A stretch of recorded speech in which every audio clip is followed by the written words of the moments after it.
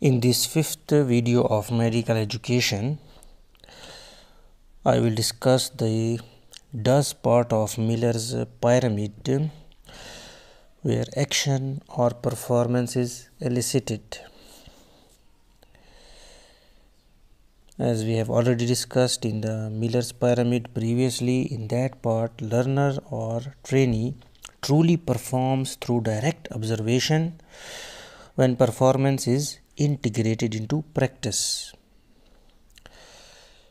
So, lot of professional procedural skills, history taking, examination, practical skills, ethics, behavior, and team working is part of performance of a doctor. So all these attributes at workplace can be assessed by a variety of tools.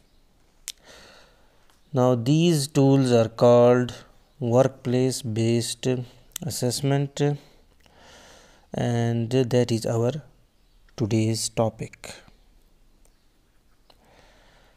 Now what are these tools? Well, these tools are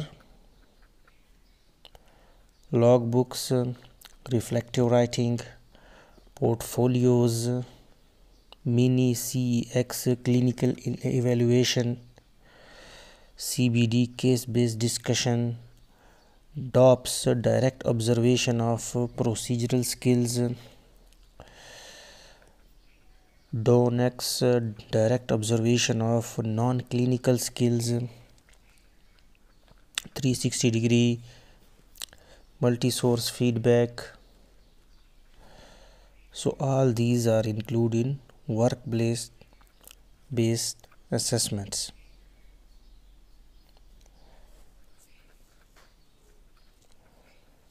Now workplace based assessments are important to ensure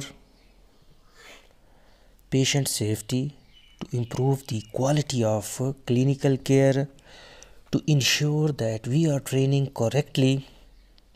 There are no weak links or loopholes in our training, to develop competent doctors and to make sure there is always room for improvement. Now comes the most important diagram, that what and how do we assess through workplace based assessments, that what are the gadgets that assess different aspects of performance of a doctor. Well, history, clinical knowledge, examination skills are assessed through mini clinical evaluation technique, procedural skills through direct observation of procedural skill DOPS, professional behavior through direct observation of non-clinical skills, and interpersonal skills and judgment through multi-source feedback 360-degree evaluation.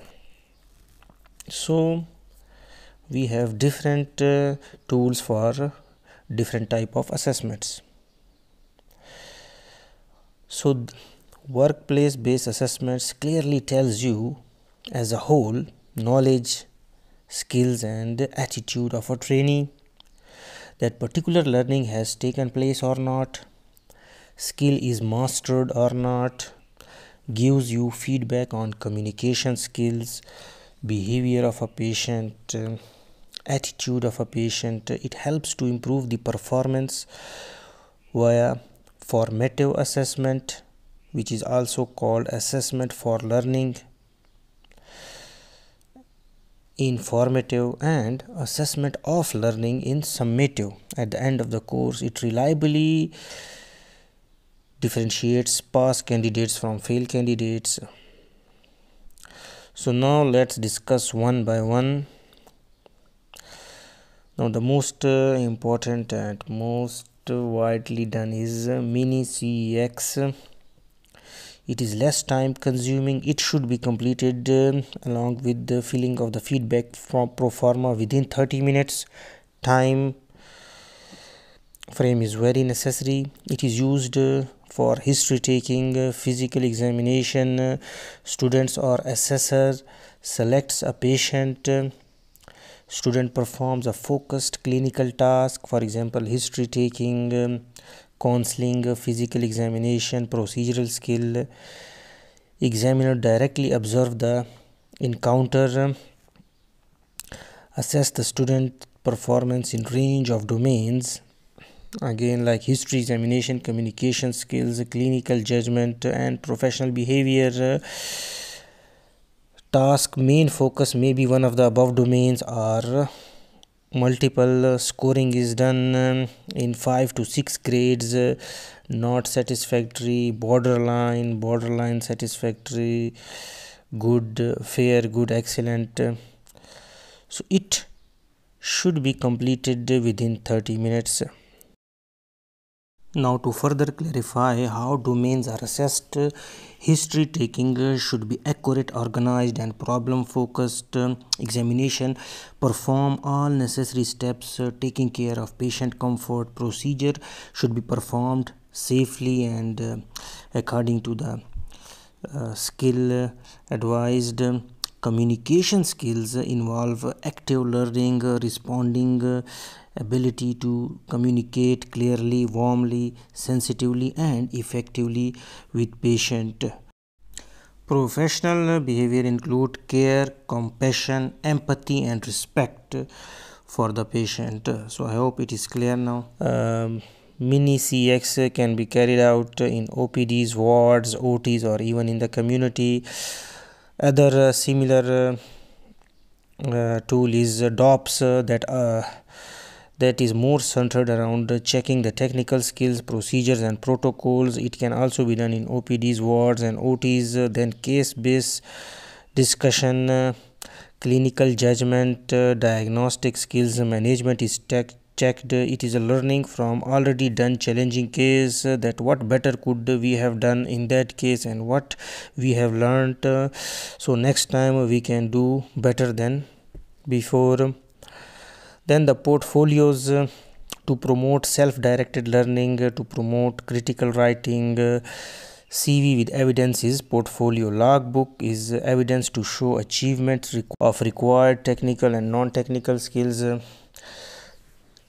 360-degree multi-source feedback is taking feedback from your colleagues, professional team members, staff members, everyone that comes in contact with you at workplace. Usually check professionalism and teamwork. Direct observation of non-clinical skills is designed to provide feedback on doctor performance of non-clinical skills by observing them chairing meeting, communicating, teaching, supervising others. So after watching this video you can have some idea that how workplace based assessments are done. They can be divided into global like portfolios, 360-degree multi-source feedback, and encounter based like mini clinical evaluation, DOPS, DO, NCS, mini PAT. And you can also observe that I have also shared the proformas, that proformas of direct observation assessments. They are almost similar. They give you formative assessment and that can help improve their performance. Thank you very much.